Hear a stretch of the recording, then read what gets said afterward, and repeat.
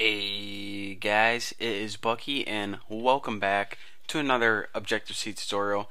I know it's been a while, but I made this sweet forum and I've been spending most of my time on there, aka about 20 hours a day. So, I decided to take a break from it for a little bit, even though I'm addicted to it now.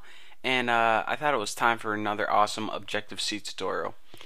And in this tutorial, I'm going to teach you guys about one of the biggest features, not only with Objective-C, but with any object-oriented programming language, and that is inheritance. Now, inheritance is the first step from learning about regular, boring programming languages to object-oriented programming languages. I know you guys are excited, so let's get started.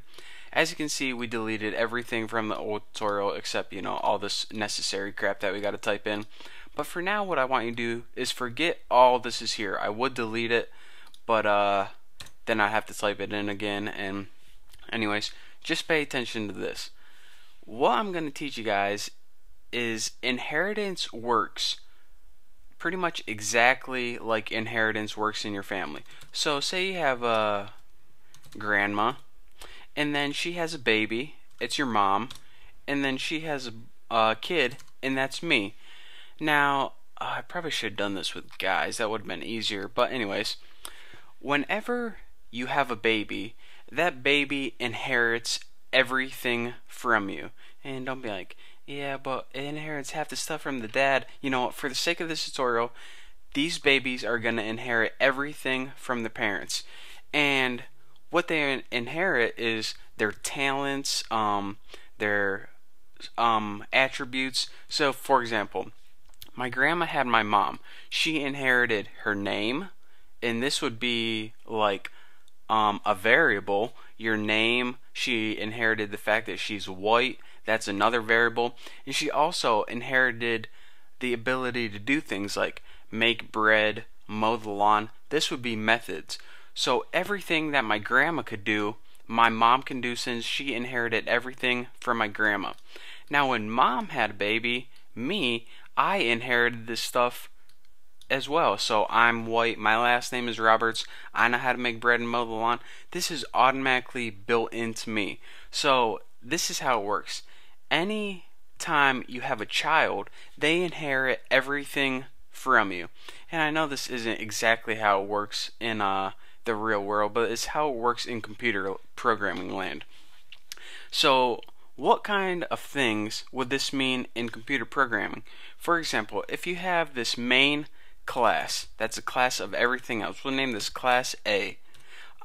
These class would have a certain type of variables. Then whenever you made another class, class B, and you inherited from class A, without even have to initialize any variables, they would automatically be inherited from class A. So let me give you guys an example, and usually my examples are easier to understand than the programming itself, but I'm going to make this program so awesome, it's going to be really easy to understand.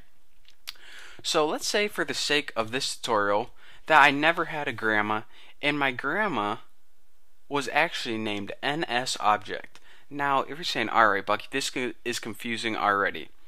Well, in the programs before, we did these weird methods to print out stuff, and they were called like NSLog, and we already had, we never programmed this method called NSLog, but for some reason we were able to use it.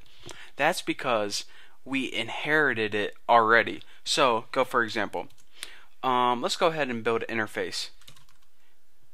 Interface. My mom's name is Leslie. Thank you for letting me use your name for the sake of this tutorial. And the class you want to inherit from, what you do is you put colon and you put NSObject. Now NSObject is a class that's built in to Objective-C as soon as you start programming.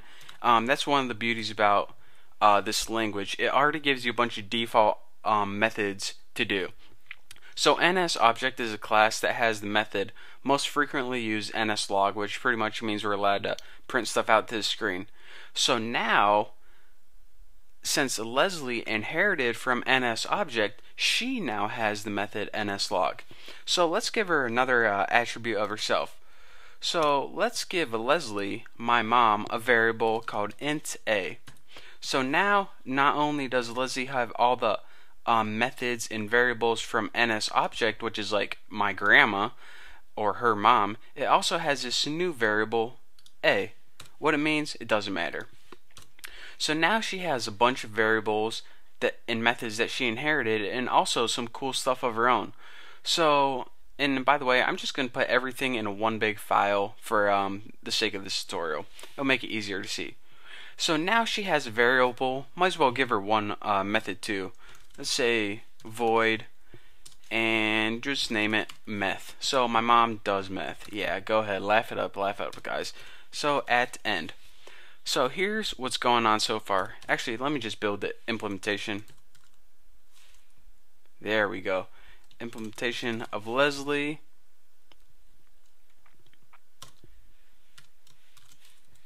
Void, and let's see, what is this method gonna do? There we go. I've been typing on a Windows keyboard all day, and now I have this little pad with numbers on it, and when I switch over to Mac it takes me a little while to get warmed up, but anyways, so we'll make this really simple for you guys. What's this? Where'd this come from? Oh, that's automatically popped up. Embarrassing. So now we have the beginning of this Leslie class with an interface, which pretty much says she has one variable and one method. In the implementation, all it does is take that variable and set it to 50. So now we learn our first little bit of inheritance, that we have this class named Leslie, and it inherits everything from my grandma NSObject, which is her mom, and it also has a couple stuff of her own.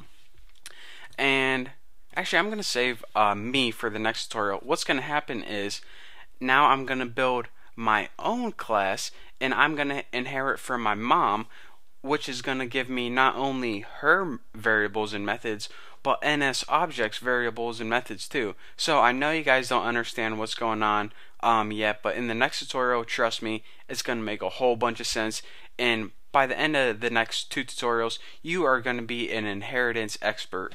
So thank you guys for watching, and please check out the next tutorial. And by the way, if you haven't been in my forum yet, if you have any questions for me, ask me on my forum. I never check my inbox, but I'm on my forum all the time. So I'll put a link below. So thank you guys for watching, and I'll see you next time.